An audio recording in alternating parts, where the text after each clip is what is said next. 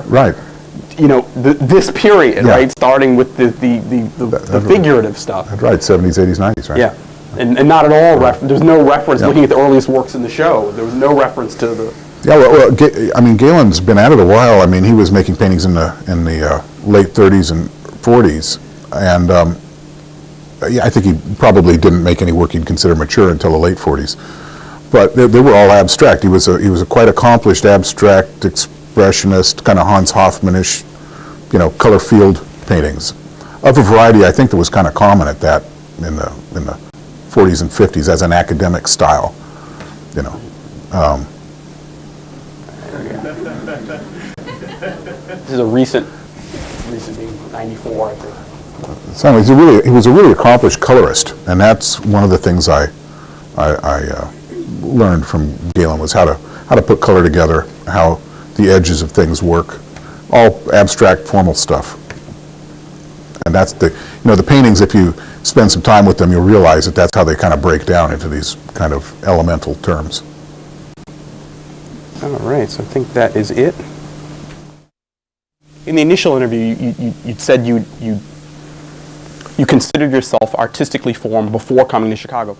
And I think, in terms of, it was really a revelation for me to lift up the hood, you know, this idea of you saying, well, actually, you know, artistically, these are my influences from out in that region, and that's where I'm from, you know, to actually go back and look at them and say, oh yeah, Toby, how could I have missed Toby, you know, and we'll return to Toby when we get to the tempera stuff, but before that, more important, I think, what it explained to me in terms of your own stylistic development was, again, the relationship between abstraction and figuration.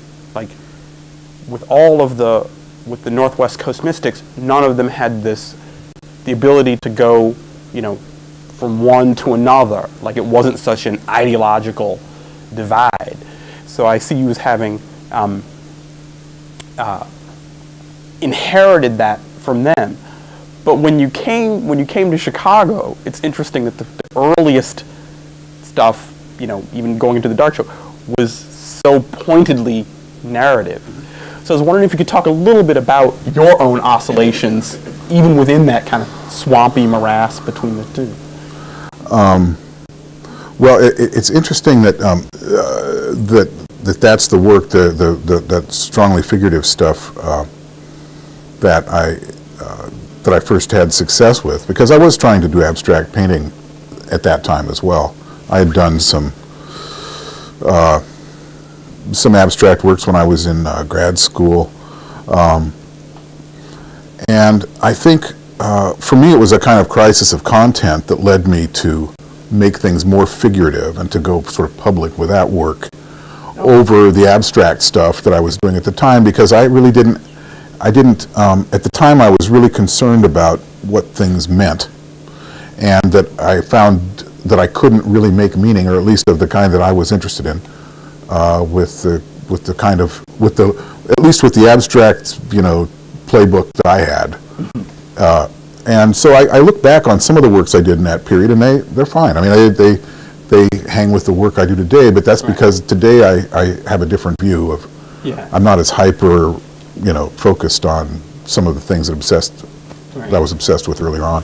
So I transformed any of those tendencies into narrative tendencies by way of just trying to make a point with paintings, narrative point of some sort. Yeah, and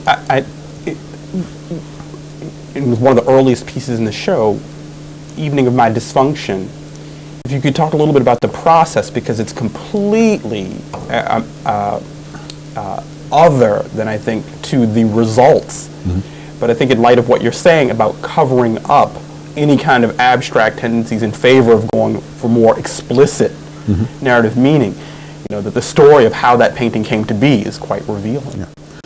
Well, at some point before I did that painting, I come to the conclusion that, well, what happened was, it was a sort of an accidental thing. It was a little more organic than that, but I started trying to make abstract paintings a few years before that one, and they would always end up evolving into totally narrative, figurative things. Now, sometimes the image that would result, the narrative, would have no trace of that sort of abstract origin. It would just be simply buried under the layers of paint.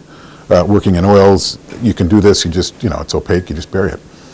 But starting with that painting, and perhaps a few around that time, I started allowing that sort of this abstract impulse, which is all I can kind of call it, because that's where it came from, to sort of hang around and suggest a form, and the form becomes transformed into some kind of narrative element within a larger context. So that's how that particular painting evolved. I had, in this case, it was acrylic paint. I had the canvas. I had no idea what I was going to do. I started a kind of, surrealist, automatic writing sort of thing, although that makes it sound fancy. It's really just smearing stuff around on the canvas until it looks like something, and then going from there, So in that particular painting is kind of interesting, because I did that. I turned it into the figure that you see in the painting, but there was no background. It was kind of pink. It was kind of an oil ground pink sort of thing, and I liked the form a lot. The form sort of said everything for me. I thought it was finished, or at least I thought it could be. I didn't want to wreck it, because that's the other problem I have. I don't know when to finish them. Sometimes I wreck them. Sometimes they never get there. It's just, this is my work. This is my life. So anyway, in this one, I was sort of thinking of letting well enough be alone. And during that time, JSG Boggs, I'm sure some of you know the guy who does the drawings of money and stuff. I didn't know who he was. He hadn't started doing the money stuff yet. He called me up. I didn't know who he was. He wanted to meet me. I said no.